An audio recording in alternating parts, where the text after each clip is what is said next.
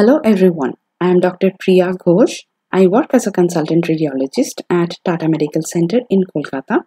This short tutorial deals with the MR anatomy of rectum. MRI rectum is a very commonly performed investigation, especially at oncology centers. The primary indication for which it is performed is rectal cancer. There are various steps during the management of rectal cancer where rectal MRI is done. In primary staging, MRI assists in selecting patients with locally advanced rectal cancer for the treatment with neoadjuvant chemoradiation and also for guiding surgical planning. Following neoadjuvant therapy, MRI is done again for restaging. Sometimes in postoperative rectal cancers, MRI may help in early diagnosis of local recurrence. Reporting MRI for rectal cancer requires knowledge of the therapy as well as normal anatomy. This is an MRI reporting template, and I have highlighted the points where knowledge about anatomical landmarks is relevant. This tutorial would focus on these areas of rectal anatomy that are relevant for MR reporting of rectal cancer. So how do we define the rectum in the first place? It is the distalmost segment of the digestive system, part of the hindgut, interposed between the sigmoid colon and the anal canal. For MR reporting of rectal adenocarcinomas, usually rectum and the anal canal are considered together. The upper limit of rectum is the rectosigmoid junction. The location and the landmarks for the rectosigmoid junction are controversial. It is different for the anatomists, for the surgeons, and for the radiologists. There are differing opinions even among the radiologists.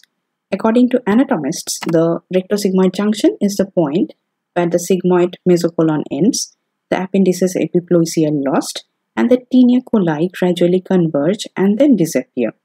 These features may be seen over a considerable length and not at a single point. Also, these features are not visible to the radiologist or internally by the endoscopist, hence not applicable in practical setting. The bony landmarks which have been used by anatomists are several. Most commonly, S3 vertebra is considered as the upper limit of rectum by the anatomists. Sacral promontory has also been used as a landmark for Swedish rectal cancer trial and several other guidelines. Even the second sacral segment has been used as a landmark in Japan and Holland. Several features defining the rectosigmoid junction or transition are variously accepted by different radiologists. The most commonly used landmark for radiologists is 15 cm from the anal verge. This is a sagittal T2 weighted MRI, and I have marked the anal verge by a white dashed line. This is the point where the anal mucosa gives way to the perianal skin. The rectum is not in a single vertical plane. It has several curves along its length, and it in general follows the sacral concavity. 15 cm from the anal verge is calculated along this curved long axis of the rectum. Two recent concepts of the rectosigmoid junction are the sigmoid takeoff or the sweep and the change in vascularity between the sigmoid and the rectum. These might help in locating the rectosigmoid junction in MRI. The mesorectum, which is the fat surrounding the rectum, is fixed to the presacral fascia, while the sigmoid colon is mobile owing to its sigmoid mesocolon. There is a point at which this fixed rectum gives way to a horizontally lying sigmoid colon which sweeps away from the sacrum. This may be seen here in this axial T2 weighted MR as the point between the fixed rectum and the mobile horizontally lying sigmoid. This point may be taken as a rectosigmoid junction. Usually at this point of sweep, a change in vascularity also occurs. This is a sagittal T2 weighted MRI showing the sigmoid colon and the spidery branches of sigmoid artery supplying the sigmoid colon. This is above the level of the sweep. Below the level of the sweep, the rectum is supplied by superior rectal vessels, as shown here. If a cancer lies on both sides of this point, the differentiation between rectal and sigmoid cancer is done by the location of the epicenter of the tumor. This was about the upper limit of rectum.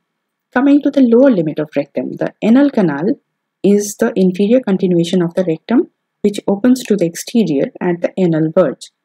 The anorectal junction is taken to be the point at which the long axis of rectum changes from anterior-inferior to posterior-inferior.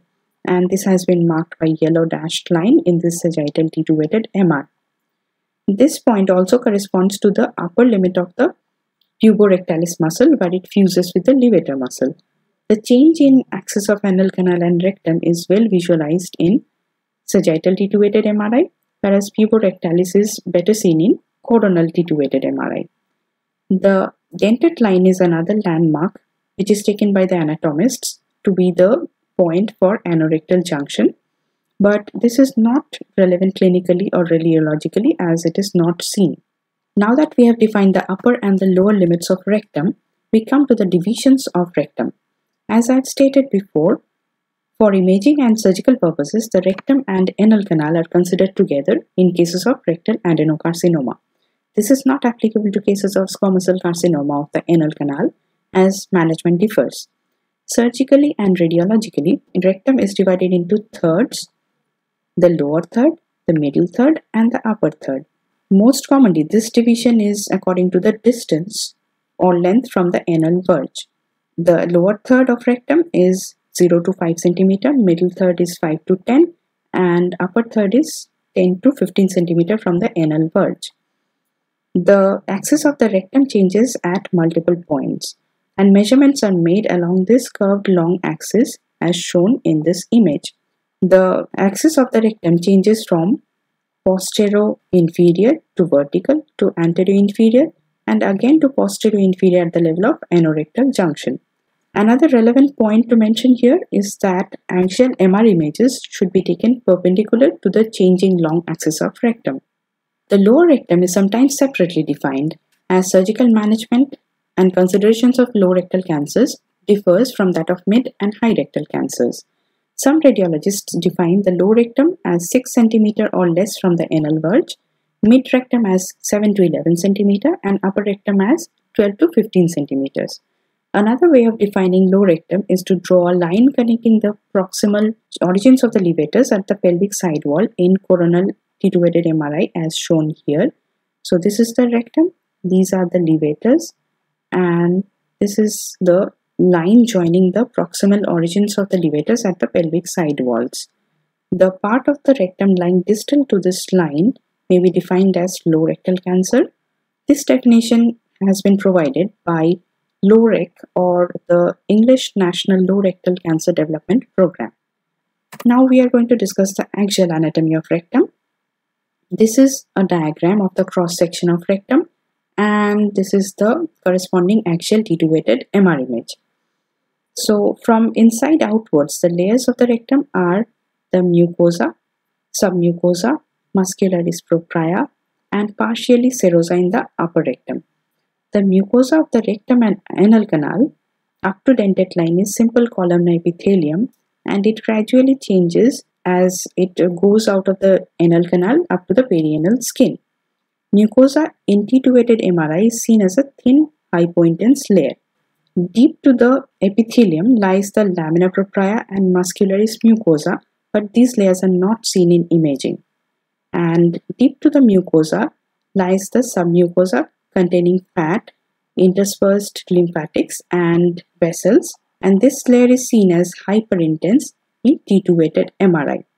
Deep to the submucosa again lies the muscularis propria. It is seen as a hypointense layer deep to the submucosa and consists of internal continuous circular muscle fibers and external discontinuous longitudinal muscle fibers. These two layers are separated by myenteric neural plexus, which is not seen in imaging. The serosa is seen only in upper rectum anteriorly, whereas adventitia layer is seen in the mid and lower rectum. The T staging of rectal cancer depends on the depth of invasion of rectal cancer and the layers involved. Now, what is mesorectum? This is the same axial T2-weighted MR image of rectum showing the layers of rectum, and this hyperintense fat layer surrounding the rectum is the mesorectum. It appears hyperintense in T2-weighted MRI, and it has interspersed mesorectal lymph nodes and lymphatics as well as blood vessels. The lymphatics and blood vessels are seen as hypointense or intermediate signal intensity linear structures, and I'll show the mesorectal lymph nodes later on. The mesorectal fascia is a thin layer of fascia covering the mesorectal fat on all sides circumferentially. It is seen as a thin hypointense layer in detuvated MRI, as shown by the white arrowheads here. The mesorectal fascia separates the mesorectal fat from the extramesorectal tissues of the pelvis. There is a relatively avascular plane of areolar tissue between the mesorectal fascia and the parietal pelvic fascias. This facilitates the surgery along this plane. The mesorectal fascia forms the basis of the concept of circumferential resection margin, and it is the boundary of the surgical excision plane in TME, or total mesorectal excision, which is the standard surgery for rectal cancers at present. Now, assessment of the structures within mesorectum is very important for staging and prognostication purposes. Mesorectal node involvement is N disease. Tumor extension within mesorectal vessels is known as EMVI, or extramural vascular invasion, and is thought to be associated with higher chances of vascular dissemination and distant metastasis. Now I come to the dispositions of the mesorectal fascia. Anteriorly, the mesorectal fascia fuses with the remnant of urogenital septum to form fascia of Denonville in males and rectovaginal septum in females. This septum can be followed inferiorly to insert in the midline onto the perineal body. Anterosuperiorly, the mesorectal fascia ends at the level of anterior reflection of the peritoneum. Posteriorly, almost entire extent of mesorectal fascia is anchored to the sacral concavity, but at its superior extent it is no longer anchored, and it is surrounded by the mobile sigmoid mesentery containing sigmoid branches of inferior mesenteric artery and vein. Inferiorly and laterally, the mesorectal fascia extends up to the distal levators. Now coming to the peritoneal covering of the rectum. The mid and lower rectum are not peritonealized, and they are in the pelvic retroperitoneal plane. The upper rectum is partially and variably peritonealized. Usually the upper rectum is anteriorly covered by peritoneum. The peritoneal covering gradually widens superiorly till it is covered by peritoneum on all sides at the level of sigmoid colon. The exact level of peritoneal reflection varies between individuals and is quite often seen in axial and sagittal MRI. This is a sagittal detuvated MRI, and this is an axial detuvated MRI showing the anterior peritoneal reflection. In sagittal MR, the peritoneum is seen as a thin hypointense layer reflecting from the anterior rectal wall to the uterus in females and urinary bladder in males. In axial detuvated MRI, a thin hypointense V-shaped attachment is seen to the anterior rectal wall at the level of upper rectum. This represents the anterior peritoneal reflection and is known as the seagull sign. In patients with low rectal cancers, the radiologists play a pivotal role in preoperative evaluation. Accurate staging is required to determine the need for neoadjuvant chemoradiation or more extensive surgery and to provide the surgeon with a guide for planes of excision. Conventional staging is insufficient in low rectal cancers. This is because of two reasons. The tumor in the lower rectum are in close proximity to the anal sphincter complex, and involvement of the sphincters decide the type of the surgery. Also, mesorectum is narrowed at this location, hence tumors are more likely to invade the mesorectal fascia and adjacent organs with a high rate of positive surgical margins. Knowledge about the sphincters is also necessary for imaging of perianal fistula. Now coming to the sphincter anatomy in MR images. This is a coronal MR image detuvated, and this is an axial detuvated MR image at the level of low rectum. The internal anal sphincter shown here, it consists of condensed circular muscle fibers of the lower third of the rectum.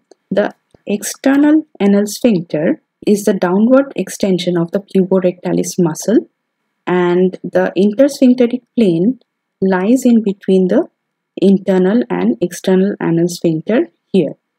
In the coronal image, again, this is the puborectalis muscle, and the continuation inferiorly is the external anal sphincter. This is the internal anal sphincter, and the thin hyperintense plane is the intersphincteric plane here. The mesorectum tapers at the level of anorectal junction, and during rectal surgery, downward extension of the surgical dissection around the mesorectal fascia passes within the puborectalis sling into the intersphincteric space. The upper part of the external anal sphincter forms a circular ring of fibers, while the lower end curves inward to lie below the lower end of the internal anal sphincter. Pelvic floor muscle anatomy is very important in rectal cancer and also in reporting of pelvic MR done for other indications. I will discuss it here in brief. The main muscle of the pelvic floor is the levator ani. It has gaps in the midline for the pelvic viscera to pass through and support them.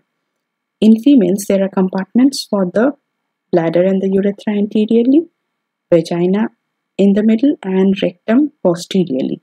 The two most important components of the levator ani are the iliococcygeus and the puborectalis.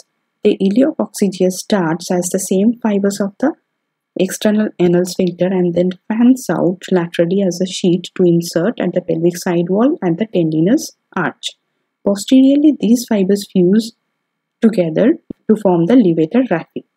The pubococcygeus and the puborectalis are considered together as the pubovisceralis muscle.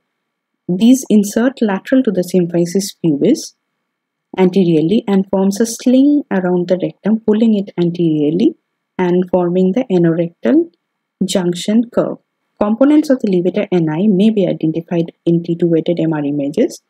Coronal images are particularly important to assess the involvement of the levators. In males, the compartments are slightly different. Anteriorly, the compartment contains the bladder, urethra, prostate, seminal vesicles, and the posterior compartment contains the rectum.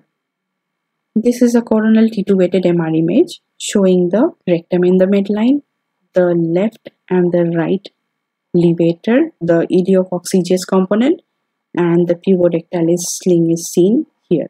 An important imaging line in relation to the pelvic floor is the pubococcygeal line. It is a line connecting the inferior margin of the symphysis pubis to the last coccygeal joint. This represents the level of the pelvic floor, and it's important in imaging of prolapse. The H line is drawn from the inferior aspect of the symphysis pubis to the posterior wall of the rectum at the level of anorectal junction. This represents the levator hiatus, anteroposterior width, and the upper limit of normal is 5 cm. The M line is the vertical descent of the levator hiatus, drawn as a perpendicular line dropped from the pubococcygeal line to the posteriormost aspect of the H line, and upper limit of normal of M line is 2 cm. In order to understand the pathways of disease spread in rectal cancer and perirectal inflammation, it is important to understand the various fascial reflections of the pelvis. I have already discussed the mesorectal fascia covering the rectum and mesorectal fat. During rectal surgery, the plane between the mesorectal fascia and the other pelvic fascia is the surgical plane. Posterior to the mesorectal fascia lies the presacral fascia. This is a thin layer in front of the sacrum, and presacral space is the area between the presacral fascia and the sacrum. This contains the presacral venous plexus and the hypogastric nerves. The space between the mesorectal fascia and the presacral fascia is variably known as the retrorectal space, rectosacral space, or pelvisacral space. The parietal pelvic fascia is the lateral continuation of this presacral fascia, covering the lateral pelvic wall and encasing the pelvic visceral nerves, which course forward from the presacral space to the pelvic organs. The rectosacral fascia, or the Waldear's fascia, called as the rectosacral ligament by the anatomists, is a thickening arising from the presacral fascia and running forward to meet the mesorectal fascia. This divides the rectosacral space into a superior and inferior compartment which communicate with each other. In males, anteriorly between the rectum and the prostate seminal vesicles lies the rectoprostatic fascia, or Denonville's fascia. It is difficult to distinguish from the closely related mesorectal fascia. In females, anterior to the mesorectal fascia lies the rectovaginal septum. The lateral rectal ligaments are controversial structures as they are not visualized in imaging and may not carry important structures. However, in some patients, the middle rectal artery may run through them, and the accompanying lymphatics may provide a pathway between the mesorectal and extramesorectal lymph nodes. Lastly, I would discuss the lymphatics of the rectum briefly. The major group of lymph nodes draining the rectum are the mesorectal nodes. This is an axial T2-weighted MRI showing the rectum, mesorectal fat containing the normal appearing mesorectal nodes here. The rectum and proximal anal canal, along with the internal anal sphincter and longitudinal muscle coat, drain into the mesorectal nodes. Lymphatics from the mesorectal nodes then follow the superior rectal artery into the superior rectal nodes and from there to the inferior mesenteric nodes. Anal canal below the dentate line and the external anal sphincter drain into the superficial inguinal nodes. The other group of pelvic nodes are the extramesorectal nodes, which consist of the internal iliac, the obturator, and the external iliac medial group mainly. Lymphatic vessels from the rectum travel along the median sacral artery and may drain the puborectalis muscle finally before joining the internal iliac nodes. Eventually, the internal iliac, obturator, and the external iliac group of lymph nodes drain into the distant pre- and para-aortic lymph nodes. This slide takes me to the end of this tutorial. I hope this has been helpful in understanding the anatomy of rectum and its relevance in reporting. I would like to end with a few pictures of the wonderful department and team as well as the hospital at Tata Medical Center that I work at. Thank you.